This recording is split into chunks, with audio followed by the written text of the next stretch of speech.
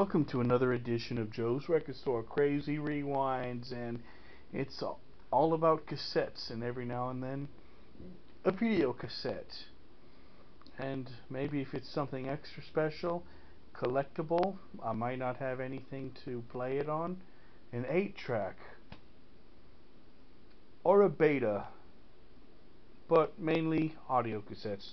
And right here I have this true extreme metal treasure here, At War, from the Virginia Beach area, just across the water from my old hometown in Newport News, Virginia. And this is their debut. I believe it was independent, but it's Ordered to Kill. Came out in 1986, and of course, you know, that era in the 80s was the height of the action movies, the shoot 'em up commando raid movies, and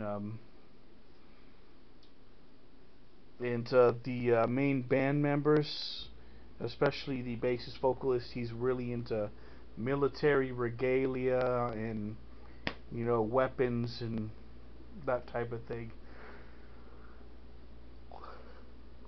And that's usually the theme of the songs. They sing about going on missions and battles and black ops operations and all that. If Call of Duty had a theme song soundtrack, these guys would definitely be up for the challenge, and they really respect our vets. Look at that cool Rickenbacker vase. And I got the cassette really cheap because actually they're CDs, because they're such a highly sought after items by thrash metal collectors, and yeah. So the cassette was relatively cheap and playable, so I bought it.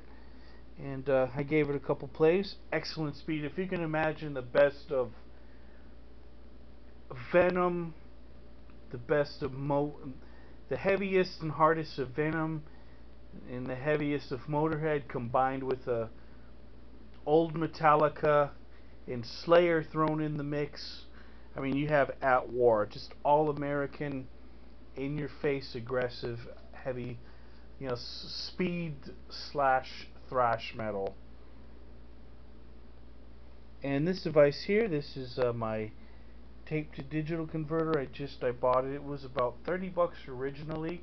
It was in my Amazon shopping cart for quite a while, over a year, and then I finally I bought it because I'm really setting up house now, and because Panama is my permanent home, and so I have a lot of stuff in the archives I'm going to be bringing in, and starting to set up my little musical library.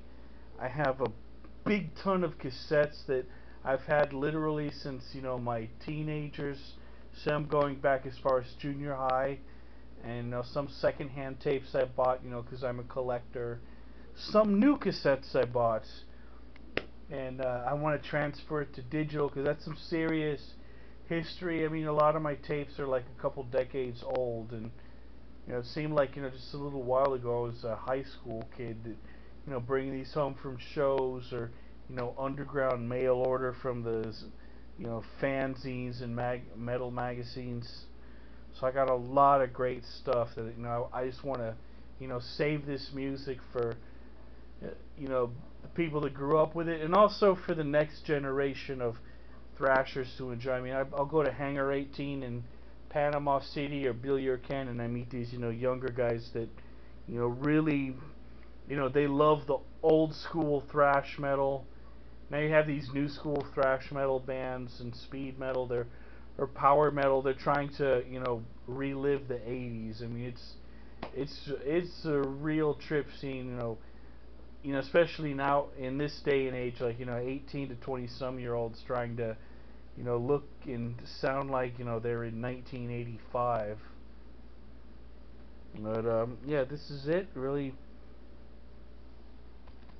good stuff. I mean, stuff that I literally from different all over the world, and really good stuff. And Of course, I'm going to buy another laptop.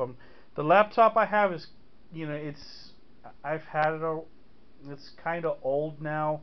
I've had it since 2011, and the way I go through computers, I mean, I've used it a lot. I mean, like sometimes literally all day, every day, and of course, and I started a new work project, so I'll be busy a lot. I won't be able to, belt out the videos as often as I have before because I'll be pretty busy, and I got some, personal, property and account issues to set. Because, like I said, this is my home, and then, yeah, I won't be leaving Latin America anymore. Except I'll be making another trip to Europe later, then South Africa, or whichever comes first. And but just some real music history that I tend to use this to save and preserve. But like I said, I'm gonna wait till I have like a totally brand new laptop. I mean, I don't think I'm even gonna use that bugger for the internet. It's gonna be used for strictly for audio files, music preservation, and maybe I can transfer some of my old music videos to digital, and that'll be my storage. And that's what I'd be listening to and playing with, and then the old tapes and records and what have you. They'll just be there for like my personal nostalgia museum pieces. And I got lots more to show you later. Thanks again for watching Joe's Record Store. And yeah, I don't care if you think I'm a fossil. I still think cassettes are awesome. Rock on.